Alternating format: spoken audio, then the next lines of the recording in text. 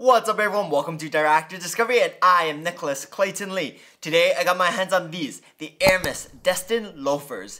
Anyway, let's get into it.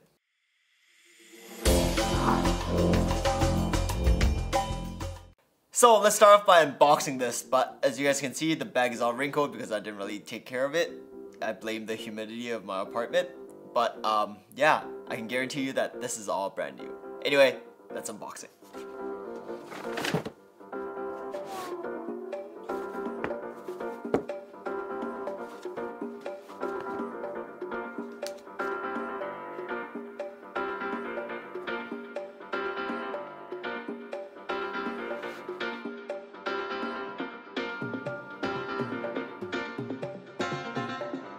So unboxing this was very typical of Hermès, very classy, and the second you push this box out, you can smell the beautiful lambskin leather. It smells so nice, it makes you rethink whether or not this is worth putting just on your feet. You can't really smell that leather, maybe you just have to pull your feet up now, I don't know. But yeah, as you guys can see, there's the iconic PVT plated Kelly buckle right on the top, so I actually had a bit of trouble removing the protective sticker because of that buckle. Yeah, I found a way so it was easier, but I think if you do it a lot, it's gonna just scratch it, so don't do it as much. Yeah, and I love how low-key this is. And at the bottom, as you guys can see, it's made in Italy and it has this very smooth Blake stitched sole, and I really like the bottom part right here where it has the rubber H on it. Looks very simple and very chic. I really like this pair of shoes because of that. It's very simplified, very, yeah. I just like very clean looking things. I don't know how I feel about the buckle yet because it does stand out a bit, but yeah, I think I should just try these on and show you guys how I look in them.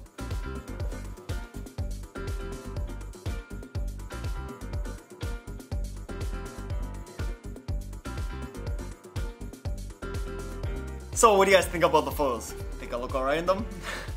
Anyway, after trying these on, I gotta say these actually feel pretty comfortable as well. I think they do look pretty nice, especially from the side. From the top down, I find them looking a bit weird. So for me, every time I buy a pair of shoes, I have to look from the top down because that's a view I look, right? So if at the top looking down, I think it looks alright, then I'll most likely buy it.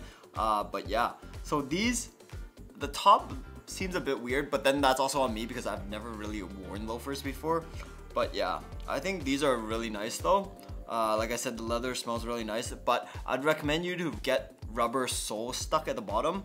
I know it kind of ruins the purpose, but or else you'll be like slipping all over the place, especially when it's in like carpet or something at like hotels or something. I've actually had that kind of experience before. It's kind of stupid. It kind of like ruins like down here, like the sole of it. But yeah, I highly recommend you put like some rubber sole on it. But these pair of shoes, they cost $1,650 Canadian. That's around $1,290 US. So do I think these are worth it? I think for a leather pair of shoes, I think they're actually a decent price, especially if you're comparing it to like Ferragamo and like other shoe brands that are made for leather shoes. And for a nice pair of leather shoes, they can last you for a long time, especially since at my age now, my shoe size is not gonna get any larger or anything. So investing in a pair of nice shoes are worth it, especially since the buckle Kelly, it's already so iconic, it's been out for so many years. I think these would just last for a long time. I don't even know how long these came out for, but yeah, I can't see these going away anytime soon. So yeah, and I love this because it's matte black. So the price of these vary depending on the color. There are cheaper ones. There's also a suede one like I mentioned before, but it has a glossy buckle. I love this matte black because yeah, it's low-key. Anyway, I hope you guys enjoyed this video. Please let me know what you guys think in the comments below. And if you'd like to follow me on my journey to discover more random products, places, and restaurants, then please like this video and subscribe to my channel. Thanks, and I'll see you next time.